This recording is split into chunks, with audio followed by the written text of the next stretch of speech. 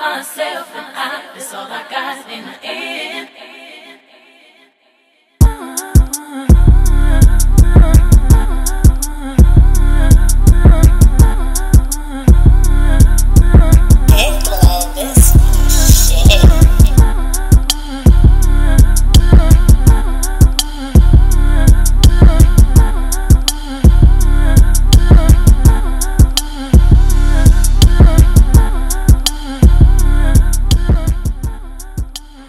Hey best friends, welcome back to my channel. So I'm going to show you guys how I do my roots on like blonde hair and how I fix any mistakes.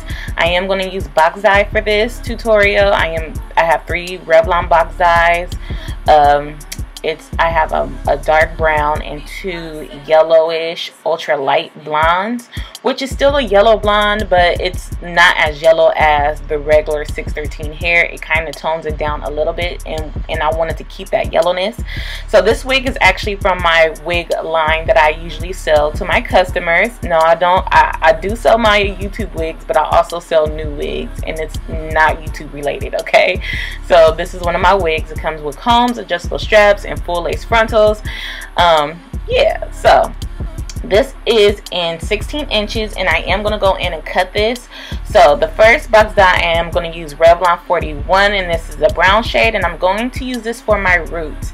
So the reason why I'm using this brown instead of black for my roots, because I just feel like black is harsh, and usually black has like a purple undertone, and I don't want that. I just want brown. So I'm going to use half of the contents of the color and half of the developer. I'm not going to use the entire bottle because I don't need the entire bottle.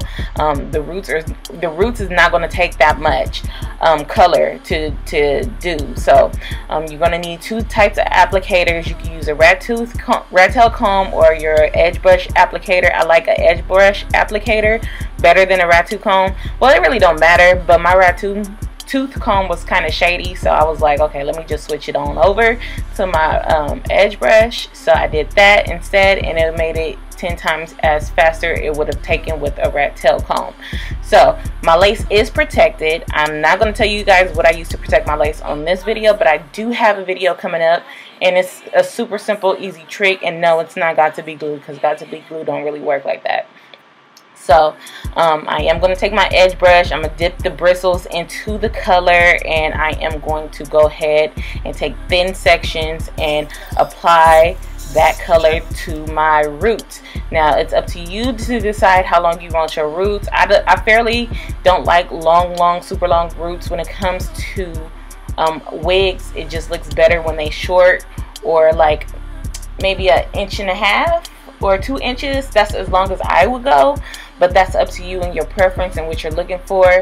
I am going to show you my reference pictures that I was going off of when it came to this wig. I did make this for a customer, so I'm going to show you the picture that she sent me, and you can tell me if I achieved it. But yeah, so she definitely wanted asymmetrical bob, and I did that. It's kind of hard to do asymmetrical bobs and to sell wigs, because everybody like neck shape and face length is different sizes, and so asymmetrical bob might look different on me versus her. So I left her enough room to where if she wanted to cut it shorter, she could. So, but yeah, I am going to take my edge brush, and I am just going to go in and thoroughly coat the roots.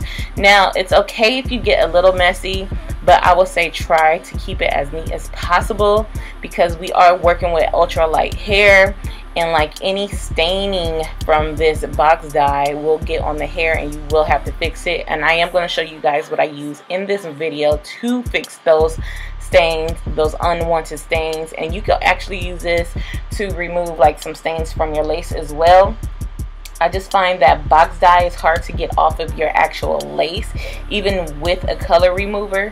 But if you're using semi-permanent, it will lift up with the color remover. All right, so that's just something that I wanted to tell you. And then like red dyes are super hard to get off of your lace. So, but yeah, so I am being cautious and careful when it comes to this application.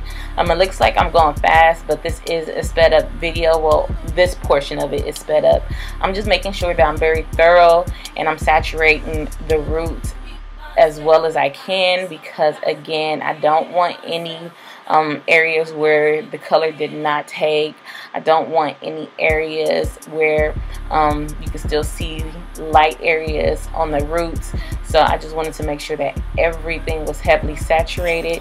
And this didn't take me too long. I think it took me about 15-20 minutes to actually apply the roots over the entire wig. And yeah, so I'm gonna let you guys finish that. I only did half of the wig on here because I just felt like this video is almost like 10 minutes, so I didn't want to, you know, show me doing both sides because it wasn't necessary. But as you can see, the color is oxidizing and the roots are changing.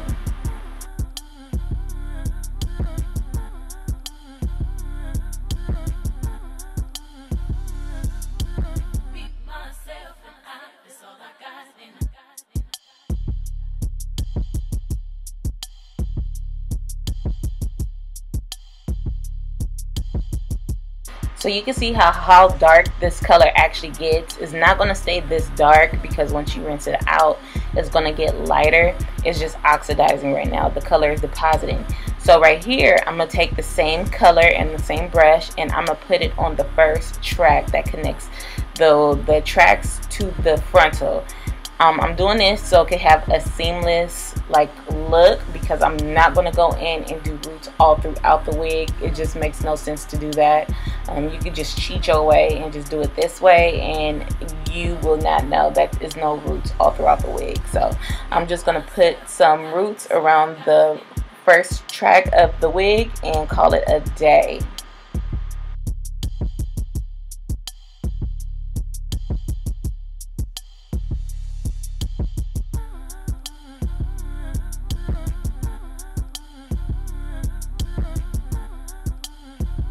And so this is how much product I have left. I really didn't even need to use half of the containers that I used, but I did just to make sure I didn't run out. So as you can see, this is the color that is oxidizing to, and it looks pretty dark. If you want your roots a little darker than what mine was, you just want to go for a darker brown. Okay, mine was like a golden brown, like a medium golden brown, so that is just up to you. And this is where we at right now. So as you can see, since I'm using dark hair dye, I did get some oopsies on my color, and because I am going to leave the hair blonde, I don't want those specks on there, so I have to remove it.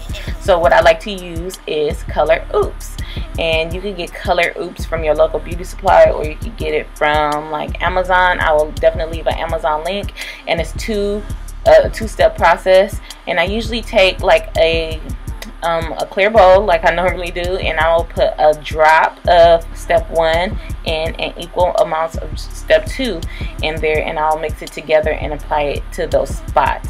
Now this is a very powerful product. It will lift off anything. So if you are doing spot treatments, make sure you're doing it that way. If you want to remove all your color, then it'll work the same way, but I'm doing spot treatment, so I'm rubbing the hair and the Color Oops between my fingers, and then I'm applying it that way. This is definitely going to turn your hair super banana yellow. So you definitely want to make sure you apply your hair color that's going to be on the basically the rest of your hair last, because it will lift that up. Alright, so once I put that on there, I'm gonna let it sit for 5 minutes, and I'm gonna come back to it and the color will be removed. Alright, so as you can see, it's super yellow. I don't know if you can tell on camera, but yeah, the color is gone. And so now I could go in and rinse off the root dye, and make sure you do not let the root dye go on the hair strands, because you will darken it and you don't want that. So this is what my wig is looking like right now, freshly washed. No, I did not use shampoo. I just make sure that I washed all the root dye out. And I'm gonna take these 2 different color box dyes. One is lighter than the other, and I am gonna mix them together in my applicator applicator, and I'm gonna mix both of the colors and both of the developers that it came with together, and I'm gonna just go ahead and apply that on the wig. Now my wig is damp, and the reason why I prefer to do color on damp wigs, it just helps apply the color faster and better. So I put both of the box dyes in my applicator. I'm going to make sure that I mix it well, and I'm going to go ahead and section the wig off into 2 sections, and I am going to apply my yellow blonde. Alright, ultra blonde, that's what it's called. And so basically I'll put it on there and just massage it, and because the hair is damp, it'll just move the color easily throughout the strands.